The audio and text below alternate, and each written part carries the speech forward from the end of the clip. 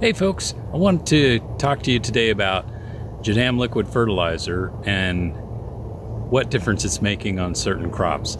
Today we're going to talk about pumpkins and show you what the difference is in the same type of variety between treated with JADAM and non-treated. Okay, here you've got a variety called Honey Bear.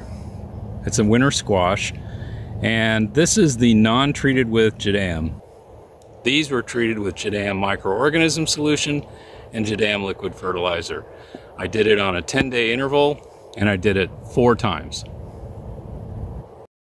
So thanks for watching, and we'll post more of these as the summer goes on and we can show you the positive effects of what the system is bringing.